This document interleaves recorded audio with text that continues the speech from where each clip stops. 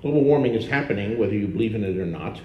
The scientific community is there, and being a time binder and a science fiction guy, people are looking ahead at what's going to happen to them and their families next year. That's perfectly justified. We all think like that. We're all human beings. We're worried about what's going to happen to us and our family and our friends a year from now. Politicians are thinking what's going to happen in the next 4 years, because they're not going to get reelected unless they turn things around in 4 years. But I think it's only the time binders who are thinking, what's going to happen in the next 100 or 200 years? Because I guarantee you, 100 years from now, nobody is going to be talking about Hillary's emails.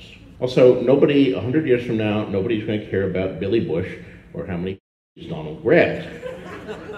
What they are going to be saying in 100 years is, guys, why were you talking about Hillary's emails when the oceans were rising and the ice caps were melting? Remember when we used to have a state of Florida, where now there's a bunch of small islands?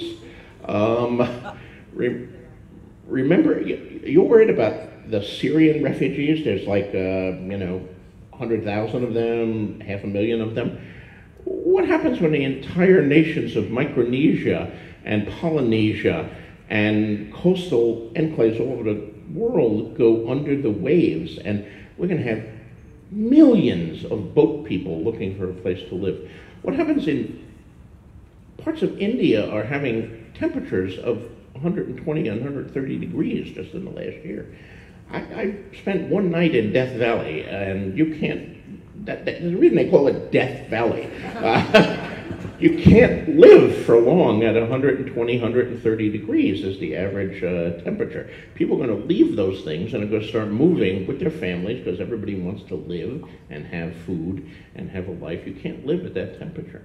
So this global warming thing is kind of a big thing. It should have gotten a little more attention.